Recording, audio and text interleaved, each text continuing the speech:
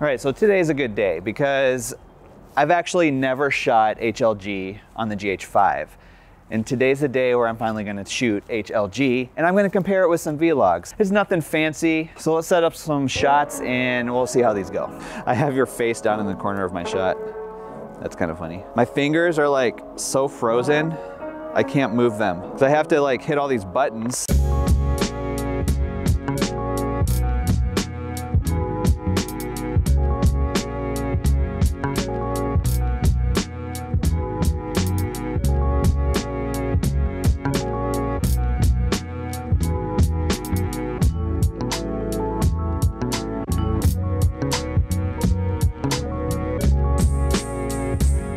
If you're new here, my name is Caleb and I've been doing freelance video production since 2012, but this channel is to help you make your own videos, whether you just started or you've been doing it for a while, whether you use the GH5 or any other camera. If that's something you're interested in, make sure you hit that subscribe button.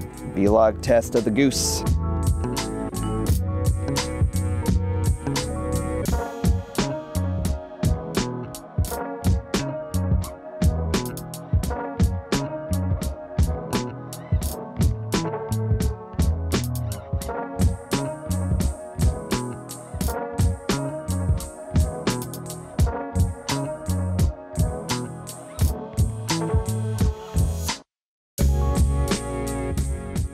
Hyper log gamma. Hybrid. Oh, hybrid log gamma. Hybrid log gamma. Is it hyper log gamma or hybrid log gamma? So let me know down in the comments, how often do you shoot with HLG? Do you like using it? Would you prefer vlog? Do you like natural? Let me know those things down in the comments.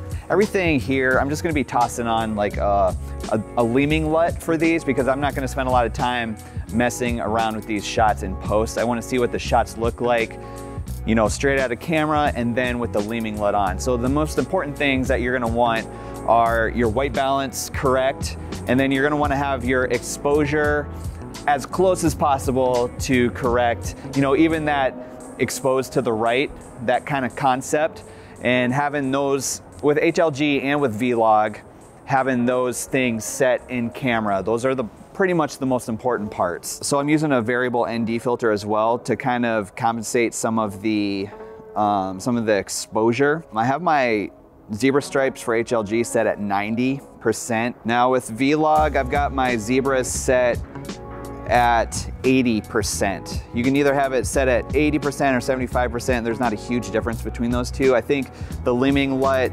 recommends having it, the exposed to the right, at 80%. So one of the things that you might want to actually use as an external monitor, I know not everybody has external monitors, so I'm not using one for this video for these sample shots, but it might be good to get an external monitor just to kind of monitor your image a little bit, because looking at this little screen on the GH5 is not the ideal situation for testing out some of these vlog shots.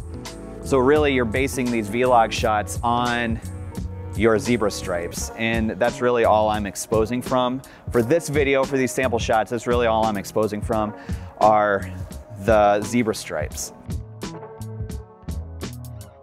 I'm actually shooting in Cinema 4K at 150 megabytes, 422 10-bit at 23.98 in the MOV file. So I'm trying to keep my aperture kind of around that 4.0 to 5.6. Lenses normally kind of perform best in those ranges. And the native ISO on the GH5 is 400, so with vlog, you're not gonna be able to go anywhere under 400, but you're gonna get the best ISO performance on the GH5 at that 400.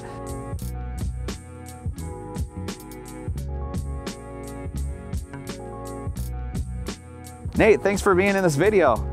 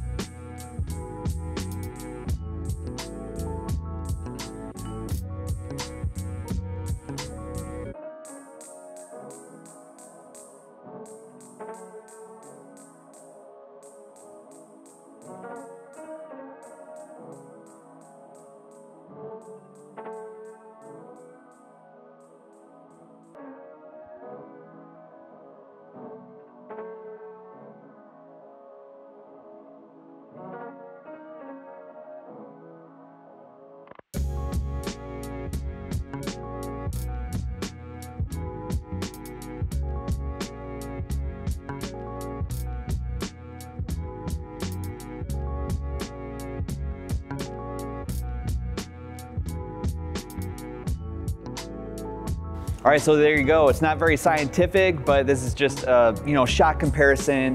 The HLG, not hyperlog gamma, hybrid log gamma, versus the V-Log on the GH5. Let me know what you think of some of these shots that I've had. We've had some graded shots, just straight out of camera shots, and then with the Leeming LUT in here as well. So let me know what you think with some of these shots down in the comments. Now, if you have time, it'd be awesome if you stuck around, maybe watch one of these videos that's popping up on your screen right down in these corners. Thanks so much for watching, and I'll catch you in the next video.